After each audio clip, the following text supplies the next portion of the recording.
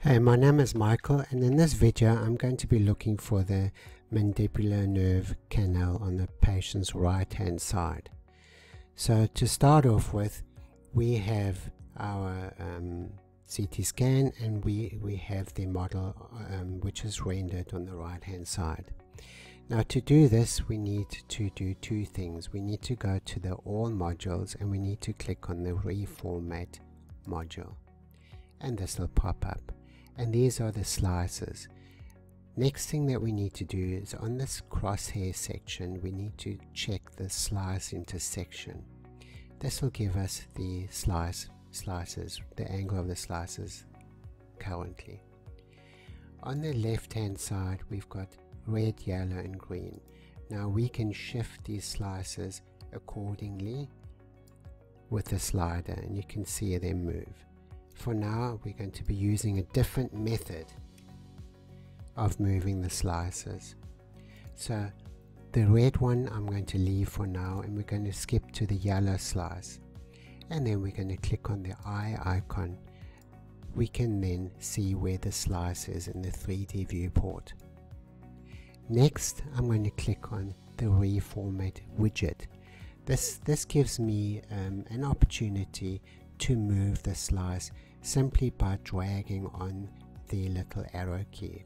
As soon as you go near the arrow with your mouse, it highlights. Just left click on it, keep your finger on the left mouse button, and then just simply move it, and you can see it move in the slices, in the wet slice above.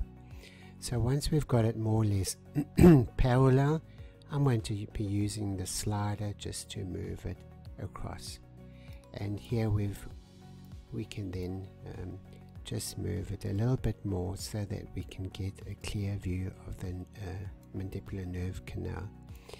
Left click by holding the left mouse button down and sliding it, we can adjust the contrast of the slide, and then we're going to go and move on to the green slice. So we're going to uncheck the eye on the yellow.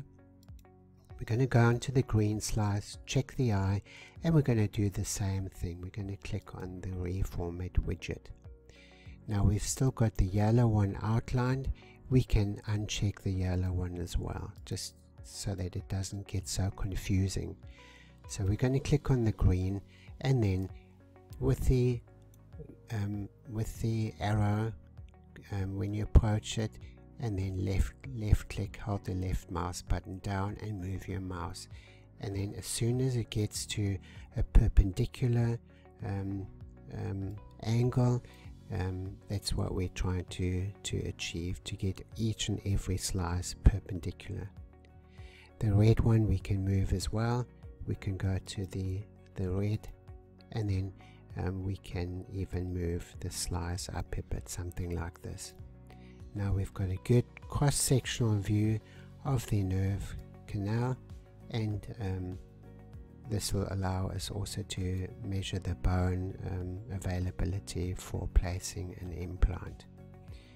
I'm going to be moving one more time up to the crosshair section, and I'm going to be choosing a small basic crosshair. You will see that we've got a little crosshair on the screen, and when I click down the shift key on the keyboard and move the mouse, it allows me to navigate through each and every slice. The other thing is, when we use the mouse wheel, we can then zoom through each and every slice and get a good cross-sectional view of the slides. Thank you for watching this video.